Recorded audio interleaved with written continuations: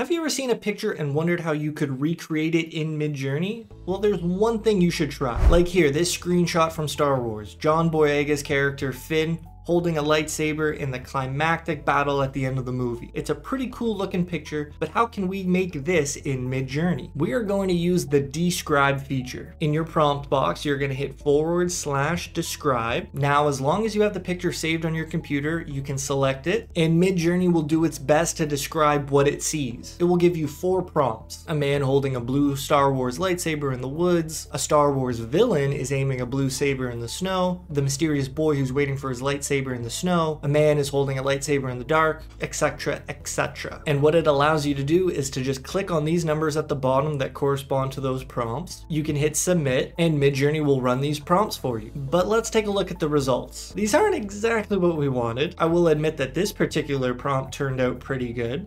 These not so great, nor were these what we were looking for. So what's the point of using the describe feature if it can't actually help you recreate what you want? Well, there's one big thing you can try, and that involves using the original picture as an image prompt. You're going to hit the plus icon down here beside the prompt box, upload a file. You're going to upload the picture to Discord. Now you'll be able to click on it. It expands. This is where we're going to right click and hit copy image address. Now we can include this in our prompts. We're going to go back up to our describe prompts, click on them, then hit Control V or Command V, and paste the image address into the prompt. Now when we submit, Midjourney is going to generate with our reference picture as the foundation. And look what it comes up with. Now, like, whoa, these are pretty cool, pretty cool. I don't even mind these, but the prompt really isn't that good either. Then you have these, the mysterious boy waiting for his lightsaber in the snow. Like, these are really cool. Same with these, like number 2 is a great picture. There is actually one more thing you can do if you want to make your generations even closer to the reference image. You know what? Let's try it with all of them and see how it goes. You're going to copy the image address. Then at the end of your prompt, you're going to assign a weight to the reference image. And you can do this by hitting --IW and then a number between 0.5 and 2. Now this number represents the relationship between the picture and the words in your prompt. If we add a weight of 2, that means our reference picture is twice as important as any words we have in the prompt. Whereas if you made it 0.5, the words would be more important than the picture. So if you want to recreate a picture more closely, you're going to bump up the image weight. Like, whoa,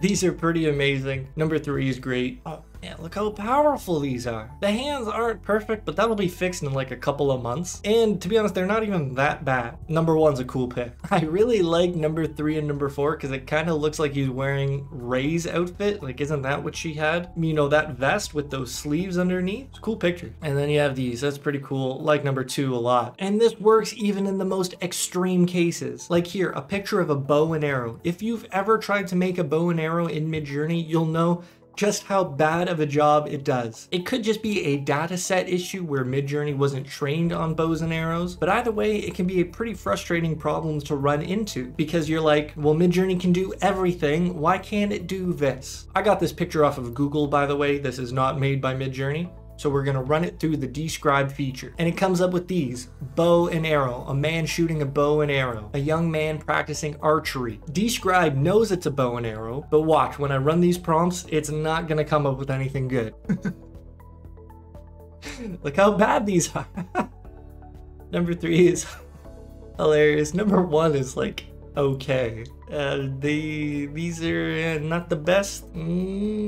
Actually, these are surprisingly good. Like number 1 people are going nuts for that. Same with number 3, that's actually quite impressive. But take a look at these when we include the reference image in our prompt. I think number 2 is absolutely fantastic. Granted, the others didn't work out that great, but Midjourney is a slot machine. Best of luck to you. And for full disclosure, I will say this didn't work out perfectly. I didn't think these turned out that great. These are in fact pretty awful, and these are just the worst. But if we took the one that worked out really well, a man in black is shooting an arrow, and we add the image prompt, prompt and then bump up the weight of the image. Let's see what it comes up with. Oh, these are pretty good. Like number 1's awesome. Number 2 is okay. Then the rest, you know, not that great. And keep in mind, there are also some parameters you can add to these describe prompts, like the stylized value and the chaos value. If you're looking for just the perfect picture, you might want to include a higher chaos value. This will expand the variety of your grid, meaning each of the pictures will look quite different from each other. So instead of getting 4 half decent pictures, you might get 3 weird ones and 1 really, really good one. And if you're going to be adding chaos to your prompts, I highly suggest you bump up the stylized value as well. This will give Midjourney more creative freedom and probably result in prettier pictures. Here it is with the Chaos 8 stylized 400. Look how good number 3 is. Like, holy cow, that is perfect. And by God, it is not easy to get bows and arrows in Midjourney. Leave a like on this video so we can share it with more people. I hope you're doing well. Take care, and I'll see you next time.